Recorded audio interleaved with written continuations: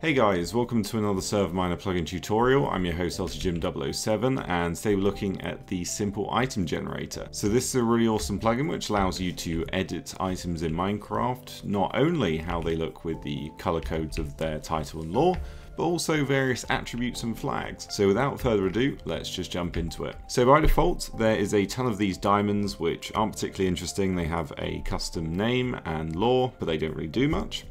Whereas if we go over to this sword that I've made, you can see it's got a custom name, it's got sharpness 5, custom lore, and it's actually going to give us 3 more hearts when we're holding it. Now this isn't a very good design, as when I switch something else, I immediately lose them, which is why this helmet, which you can see is customized, if I pop that on, that's also going to give me 3 extra hearts. And then I've also attached a message, so when I left click the air or right click a block, it's going to send or spam this message in chat. So those are a few examples of what you can do with the plugin. Let's head over to the config file and see what we can do in there. So here we are in the SMPinity control panel, and if we jump into the config.yml, it's going to show all the items. So here are all the diamonds. As you can see, they're all pretty much the same with how they work. So what we're going to do is go to one of these. Let's choose one further down here and copy and paste it. So let's go ahead and grab item 9, and then we are going to paste it down here and customize it. So we're going to rename it first of all to YouTube. The material is going to be an iron axe.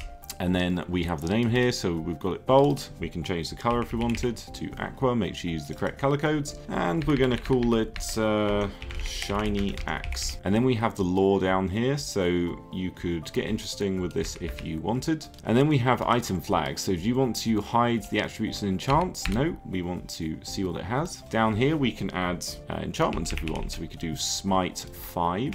And then attributes, if we scroll up to the helmet, you can see some examples here. This is going to both add health and add armor and show the slot it goes in. So if we wanted, we could go ahead and copy, and it's going to be health, max health. Let's do 9 or 10. And then here is the usage command. So it uses mini message instead of JSON. So you have color codes, which is pretty cool. And this is when you click the air or a block, and then you also get a different message if you click an enemy. So obviously you could change this to anything you wanted. Here we are on the spigot page. If we scroll down a little bit, there are some cool examples that you can see here. Now this is a cool thing you can do with the lore to get rainbow. So we will copy these and pop them in. And if we scroll down a bit, there should be more examples down here. So here is the helmet that I copied and pasted, and then there is also a chest plate that we could grab. That is going to be a brand new item, so we're going to paste that in here. There is also a really good wiki, so if you want to go to attributes, for example, you can see what it looks like. So let's see, there is a movement speed one. Let's add that to one of our items. So if we add another attribute, this one's going to be speed, so you can call it anything you want, and then make sure you copy exactly what it is. So it's movement speed and amount 5, and we'll see how that works for our iron axe. So we've made quite a few changes to that item. If we do sig reload, hopefully that doesn't break anything.